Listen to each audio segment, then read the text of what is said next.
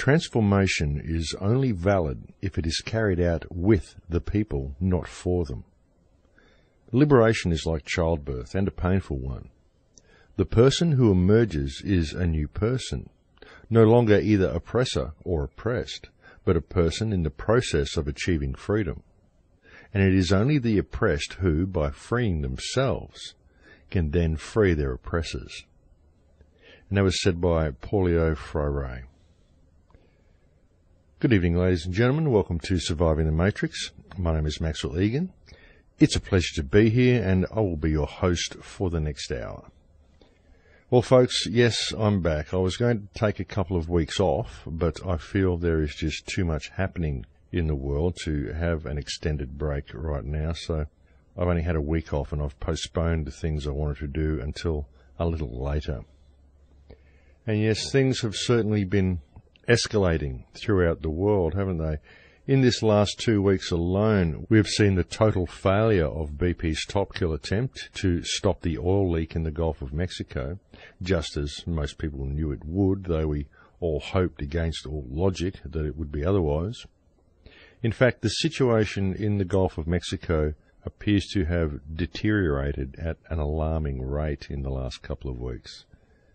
Alongside that situation, we have seen 2 volcanoes erupt in the countries of Guatemala and Ecuador virtually simultaneously, and also a small earthquake in Panama, all of which are very likely related to the continuing oil leak in the Gulf of Mexico. You'll find that as this plate shifts above the oil, we'll see more seismic activity around the area. And most distressingly, we have also seen in the last couple of weeks the international aid flotilla headed into Gaza to deliver humanitarian aid to the people of Palestine. We have seen this flotilla attacked by Israeli terrorists in international waters. Now, I do very much intend to return to the situation in Gaza later in the show, because it really does need to be addressed, but for now, I'm afraid I really must once again dedicate some time to the alarming situation that is continuing to unfold in the Gulf of Mexico. In fact, I would expect most of today's broadcast to be dedicated to the oil leak in the Gulf, folks, simply because it is a situation that affects not only the people of America, but the entire world. And as I've previously said, it is a situation that really does seem to be deteriorating rapidly. According to reports coming in, it would very much appear that there is an almost total media blackout on the true facts regarding this oil leak, folks. There's a lot of headline news about it, there's a lot of fear-mongering and finger-pointing, but there appears to be very little real information regarding the true extent of the damage. And it would appear that the situation is in fact many times worse than any mainstream sources are leading the people to believe. According to reports from documentary filmmaker James Fox, the situation on the ground in Louisiana is many times worse than the media reports that have been issued to the people, as there is a fear that the population may panic if the reality regarding the true extent of the damage was made known to the public at large. And I'll return to that in a moment.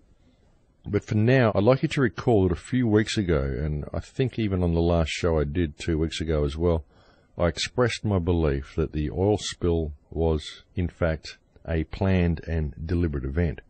And now, as more and more evidence comes to light, I must reiterate that belief. I say this based on the following observations. Number one, we've had the talk of an event being staged, like a 9/11 event, which this, as the greatest environmental disaster in the history of the world, clearly is. Number two, we have Goldman Sachs putting shorts on an oil rig collapse in the Gulf of Mexico and dumping 44% of its BP stock just weeks prior to the event. Number three, we have Halliburton themselves being responsible for the shoddy cementing that was very likely at least partially responsible for the disaster.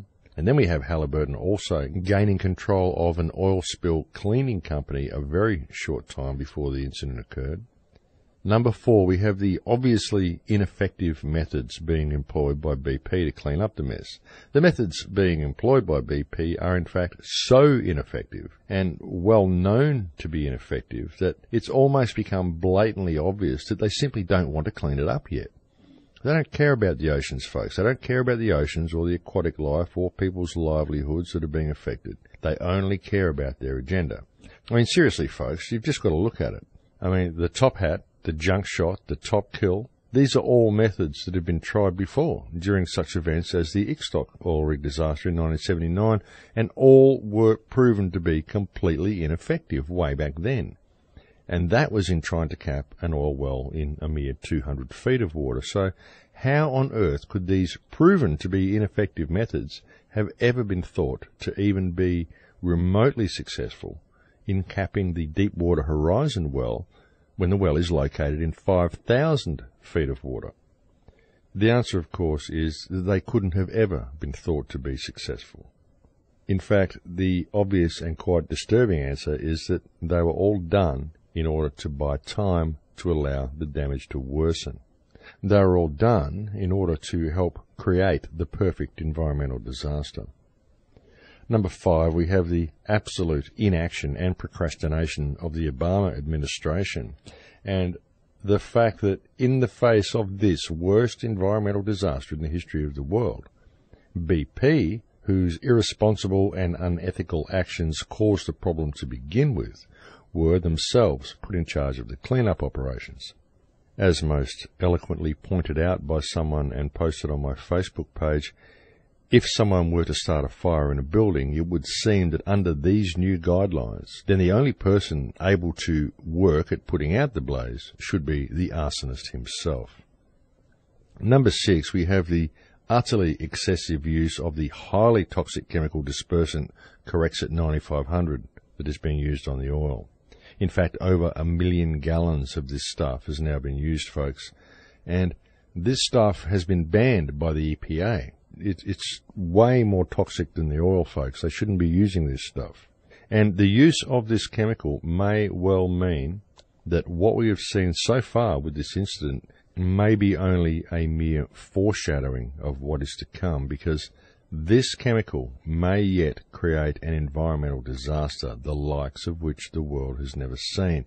To empty such a high concentration of toxic chemicals into the Gulf just prior to hurricane season may well see within a short time an acid rainfall that will contaminate and destroy the entire southern United States.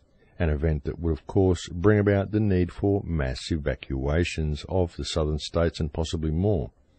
Is anyone still wondering what the hundreds of as yet empty FEMA camps are likely to be used for now, folks? Oh yes, and number 7, if you actually read BP's own report on the event, you find that some unknown modifications were made to the now failed blowout preventer just prior to the event occurring. Yes, good old BP. They say, oh, and by the way, someone, we don't know who, came along and did something, we don't know what, to the blowout preventer just before it blew out. But it's all good. It's probably nothing. I mean, it just goes on, doesn't it really, folks? But look, let's be honest about it, folks. Let's look at the situation. Okay, look, let's say you're the president and suddenly you're facing the situation of a leaking oil well in the ocean.